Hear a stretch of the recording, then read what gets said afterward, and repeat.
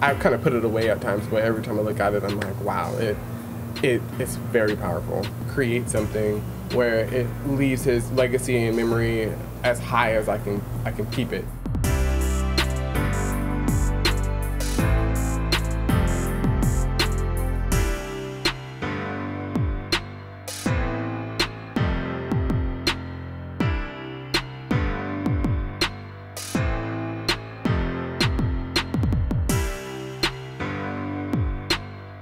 From far away, you're like, oh, it's a picture, but there's depth and meaning within words, and people always say, you know, picture is worth 1,000 words, so I kind of spent that around and said I'll use those 1,000 words and create a portrait.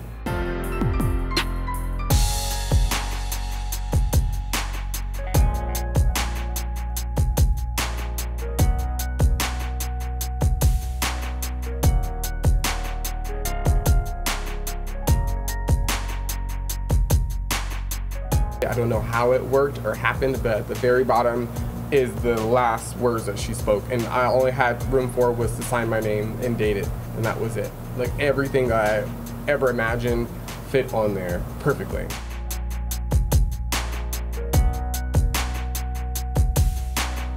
My hand will cramp and my body will too. I work with them on the ground or on a higher set table, so I'm literally kind of bent over in a three-point stance trying to make sure that I don't mess up the art piece while I'm writing.